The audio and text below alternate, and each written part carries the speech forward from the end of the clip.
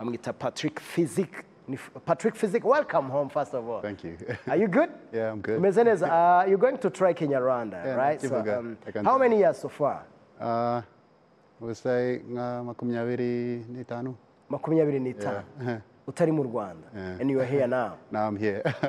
Igihugu wakibonye gute reka ntangire mwigishamo ikinyarwanda mo gake gake. Igihugu wabonye kimeze gute? Kiri sawa cyane. Kwanda ukuntu kiri clean. That was one thing that I noticed. Ntabwo nabonye ahantu handi hasanga mu Rwanda. Okay. Like so naje hano ndavuga wow. Kwanza my view na mountains, I was like, oh my god. All right, nice. So wigeze unywa ku kawa y'u Rwanda? Wigeze unywa ku kawa y'u Rwanda? Naye nkwiye kwanza itestinga neza cyane. All right. So have a test one day. Yeah. Testing niyo ngiye uraza kumbwira how is it? Inguyi bamwita barista Damun. Test it and then uraza kumbwira nanjye mpereza mwana. How is it? In South, Ukunda strong cyangwa ukunda strong. Strong one. Yeah. That's nice. All right. So uyu munsi turaza kuvuga kuri career yawe ariko turaza kuvuga ndetse wenda no mu byo ukora. Before that, cheers my brother. Welcome home. Thank you. Thank you so much for attending Versus. Sport zawe ni sport watangiye gute cyangwa ni sport wasobanura gute kugira ngo n'umuntu aze kubyumva? How can you describe your career? Yeah. So naitangiye nari mutoya ntangiye lifting ama weight nabikoze n'amasimenti nkiri mutoya. Of course icyo gihe twese twabikoze mu bisima. Rafu papa arambwira nukore uri mutoya you will stop your growth. Navuga okay ndabereka njya ku ishuri bla mbona chance to moving muri Australia. So nageze muri Australia ntangira ishuri. In between that, navuga reka njya kuri gym ndebe ukuntu bimeze. Njya kuri gym narabikunze cyane. Sa ndakomeza mbonye result navuga okay mfite potential yo ku motivate abantu bandi nabo bakore gym bajye muri fitness. Sa naho natangiriye aho ngaho kare at the same time nari ndimo kubifata nka ikintu nka let's say mental health. And ikintu gifasha ubuzima bwawe. Exactly, yeah. Kugufasha mu. Yeah. Najya muri gym ngumva like nanga gusa ndimo free. So nibwo buzima bwiza ufite, right? Yeah, anga niyo nari free cyane. All right. So niho natangiriye ndakomeza mbona ama result ndavuga okay ndimo kubona mfite ama result nziza reka tangire taking a serious kugira ngo abantu bandi babe motivated. Okay. So tugendera aho ngaho tangira ku competing ama competition baita IFBB, the biggest competition muri bodybuilding. Okay. Yeah, aho ngaho sa abantu batangiye kumenya ndavuga okay. Sa kuva aho ngaho ndavuga okay reka mbijyane mu Rwanda bizane mu Rwanda tukomezera aho ngaho. Yeah. Nice. Nuko abantu bari no kubona wenda amashusho ari muri screen. Byagusabye igihe kingana gute kugira ngo uvuge ngo this is my professional career ngiye kuyikora ngiye no gufasha abandi bantu? I think nk'imyaka 8. Aho imyaka 8 ndavuga okay aho ngaho nageze ndavuga no I'm a professional bodybuilder, the coach, the personal trainer, coaching abantu all over the world. Ndavuga okay like aho ngaho nabishobora niyo career yanjye. Ngomezera aho ngaho tu. All right. Yeah. Nice. Muri Australia bihagaze gute cyangwa se ni career bafata gute ku bantu bayikora? Muri Australia ni career nini cyane. Ari abantu bayikora like as a career nta kintu kindi bakora other than go to gym. Bajya kubabyuka bakarya bakajya kuri gym bakavayo bakajya mu rugo ukaryama amafaranga akinjira. Okay. Nice. So muri Australia ni career nini cyane. So abantu bose benshi barabikora ufite physique nziza and what do you call it and genetics. Yeah, why shora kweli kwanza abantu mu Rwanda bafite ama genetics abasore hano abasore kweli. Okay, that's good. Is it turi kubona ni competition mukora cyangwa ni competition wari wagiyemo zitwa gute? Iyi ngiyi yitwa IFBB Pro League. Okay. So niyo competition nini cyane ahanga ubona pro card okay tujya kuri Olympia. Mr. Olympia niyo the biggest competition wajyayo. So our boss turimo kora nabo bose barimo kugwanira one pro card. Wow. babaha zibiri in a year. So aho ngaho ntabwo nawininze naje number 4 lakini irindi nzakora next year hopefully aho ngaho niho nzawininga pro card tukajya Olympia. Fantastic. Imana ibigufashemo. Bisaba iki kugira ngo umuntu akore iyi career kubera ko abantu bajya muri gym ni benshi, abantu bakora sport ni benshi, ariko gufata umwanya ukavuga ati this is my career, ngiye gukora iyi sports, bisaba ko ugomba kwitondera iki, bisaba ko ugomba gukurikiza iki kugira ngo ugire umubiri nk'uyu nguyu ndi kubona? Bisaba discipline, a lot of discipline. Okay. Ntabwo wajya kurya ngo ngiye kurya ubugari n'isombe. Why?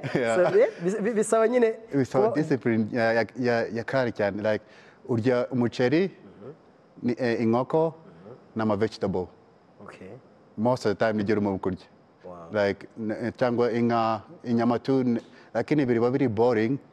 na sauce ufite na fried na very boring cyane. Bisaba discipline nyinshi cyane kugira ngo ubikore. Just ufite umutwe yakomeye aho nta kintu cyagustoping kandi Okay, fantastic.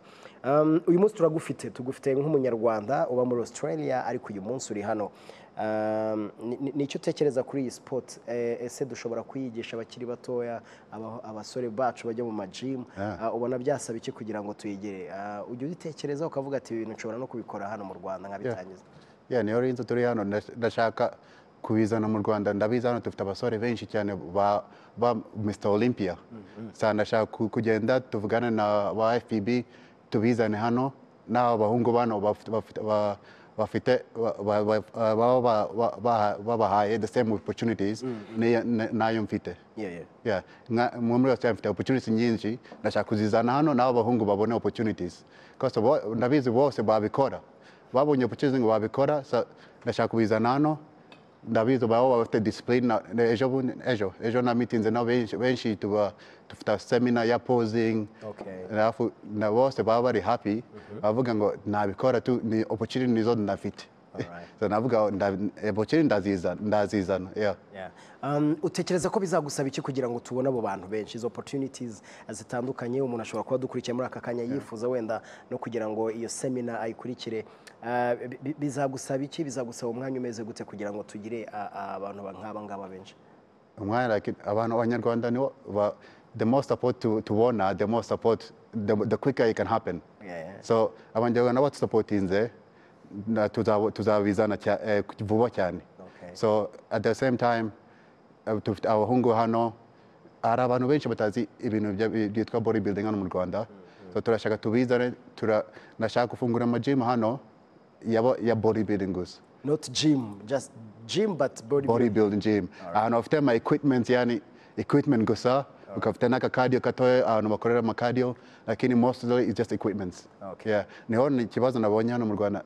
Hari ama gym lakini ama gym ya bodybuilder equipments. Equipments are normal people equipments.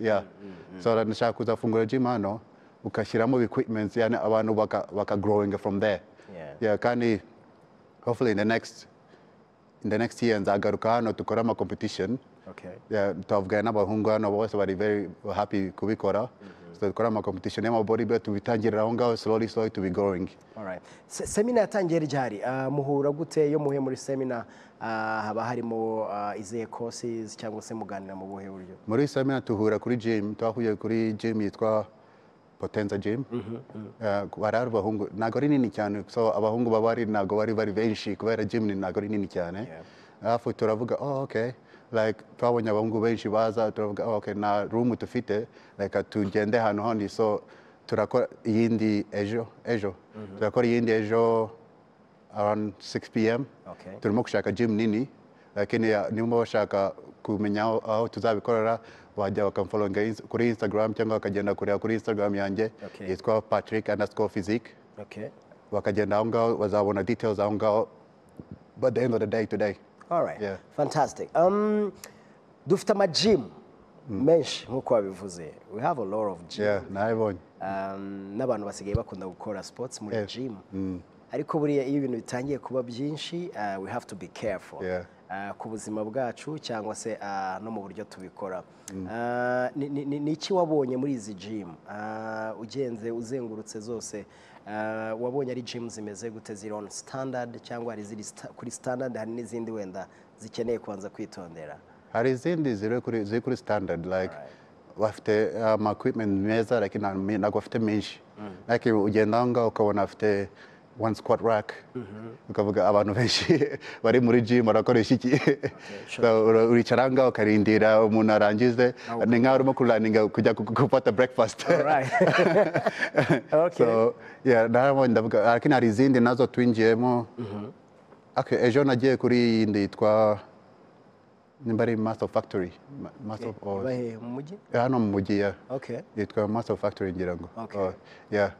Twagiye bafite equipment nziza kandi nini, kandi bafite cardio area nziza.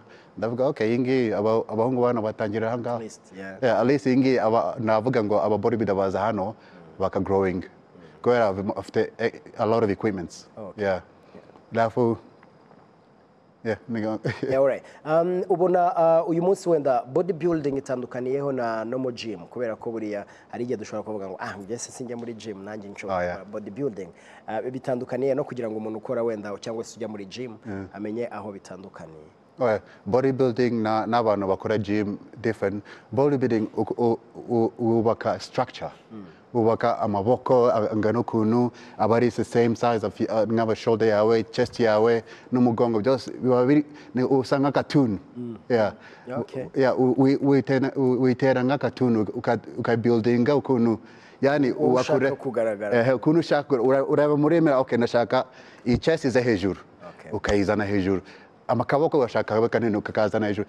Lakini normal fitness, abantu bakora gym bakajya for fitness reason, bajya hariya kugira ngo babe healthy. Yeah, babe fit, ntabwo bacaringa about size cyangwa kwicara ukuntu. Yeah, lakini body baba bashaka, yani ba looking unreal. So akantu kose ukora urimo kubuilding some physique. Bashaka wuzuze ahantu hose, yani winjira mu mapantaro kumva amataye iruzuye. So iyo muri competition ni iki bareba cyane cyangwa ni iki wenda judges bitaho kureba? And so muri bodybuilding hari different competitions. Iyo nkora bayita man physique, ni nka yani beach body. Okay. Yeah, iyo bayita nka beach body. Iyo ni abantu hariya bareba ukuntu abs ameze midsection, bakareba chest, bakareba umugongo. Nibyo bareba. So most of the time ndeba imbere nkareba inyuma. Yeah, nibyo barimo kureba, kandi bakareba ukuntu uri conditioned. Condition ni kubera ubona ukuntu ndiri very sliced. Yeah, nakase cyane. Yeah, ukuma, yani ukuma ukabona every single fiber in your muscle. Niko condition. Yeah. Nice. Umazemo imyaka ingaho ukora ibi bigoro man? Imyaka 11. 11. Yeah. Wow. Yeah. Hari ubwo wigeze kumva utameze neza kubera kuzikora, kuvunika cyangwa kurwara ikibazo? Nago ndumva like hari time but unmotivated. Like that's about kuvunika wenda be careful, like nago mbasha kubona injury, so before ntangira any exercise nda stretching ngagira nga warming up kugira ngo muscle are loose. But otherwise before you urabona injury nugeramo ukatangira kuterura. Yeah. Yeah, urabona ukata inuza muscle ukafata muscle tears. Yeah, lakini winjiye muri gym ukata warming up amaraso atangira kwiruka ukinjira muri gym ukatangira kuterura, ahora buri safe. So injury nago zero happening often. Mpaka imyaka 11 nago ndabona na injury nini. Wow. Yeah. Nice. Byiza cyane.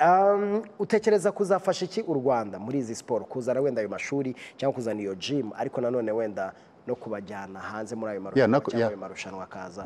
Ubitekereza iki bro? So niyo mpamvu ndashaka kuzana iyo IFBB hano, baheze se mu Chundi afu tuzabajyane hanze kuri Olympia. Olympia niyo big stage, abantu bamidinga ba miliyoni, hari amadolari miliyoni winning the competition ya Olympia. So kandi navuze abanyarwanda bafite physique nziza, bafite genetic nziza. Iyo bamisinga na gym meza na opportunity. Yeah. So ndashaka na training.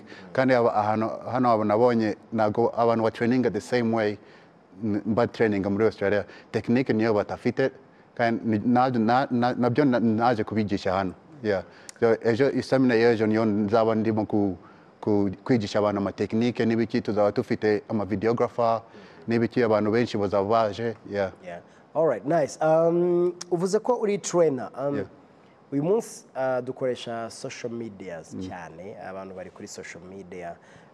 Utekereza iki ku bantu adashobora kubona iyo time yo kujya wenda muri gym cyangwa yo kuza muri seminar, ariko akaba yifuza kugira some trainings cyangwa se na practice ashobora gukora ariko agendeye ku byo wamuhaye?